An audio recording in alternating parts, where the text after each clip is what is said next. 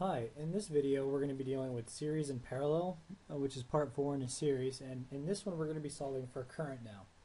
So here we have, and I also, we want to solve for the total resistance, the total current, the current in the first branch right here, and the current in the second branch. So let's go ahead and get started in solving this.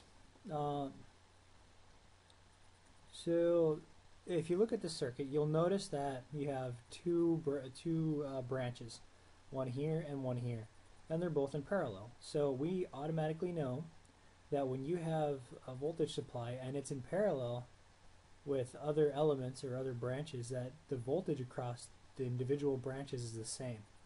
So in this branch you're going to have 12 volts, and in this branch you're going to have 12 volts. So in order to solve for the current for I1, all you need to do is you say the current in branch 1 is equal to the voltage over branch 1, which is Vs, divided by the total resistance of this branch, which it's R1 and R2. So you have R1 plus R2. So that's 12 volts over 10 ohms for R1 plus 2 ohms for R2.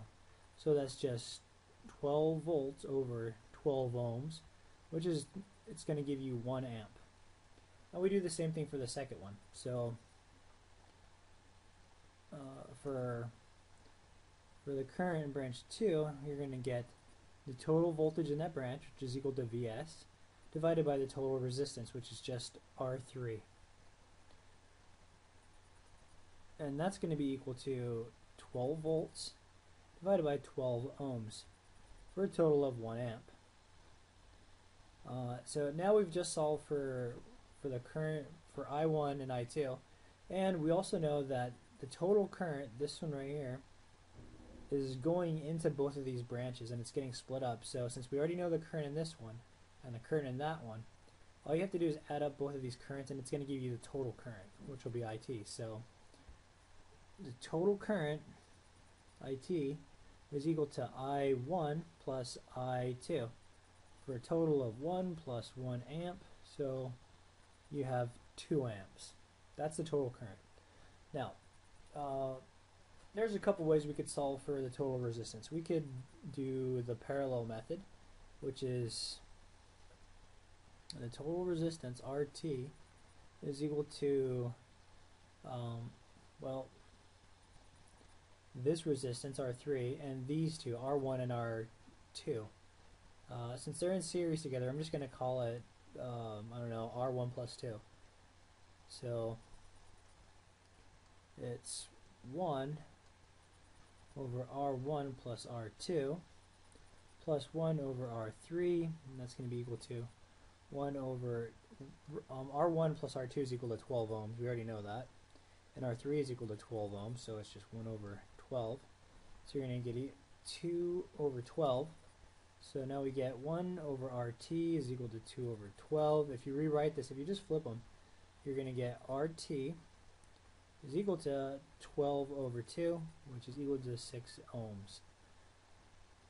You could do it that way, or you could also use the formula, which it says the current is equal to the voltage divided by the resistance. Well, we already know what the total current is because we know IT, and we also know the total voltage, which is the voltage of the supply. So we could actually get VT, or the total resistance, just by using this formula. So we could just manipulate it and say the total resistance is equal to the voltage of the supply divided by the total current. So the total voltage was 12 volts, and the total current was 2 amps. So you should get that the total resistance is equal to 6 ohms. So you get the same answer for both ways. You'll get the same answer, it's just if you already know the total voltage and the total resistance, then you could solve for if you know the total current and you know the total voltage, then you could solve for the total resistance in a circuit.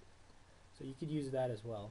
So now we've solved for the total resistance, right here, and we've solved for the total current, and we've solved for the current in branch 1 and the current in branch 2. So I think we've solved for everything, right? Yeah, RT, IT, I1, and I2. So there you go. That's how you solve this type of circuit. Stay tuned for the second or the next video actually, because that's gonna have it's just gonna change it up a little bit. It's not gonna have the same amount of resistance in each branch, so it'll be a little different. So, but not it won't be bad. So anyhow, thanks for watching. I really hope you enjoyed the video, and if you did, please like it. And if you want, you can subscribe and see when the next videos will come out. So, thank you for watching.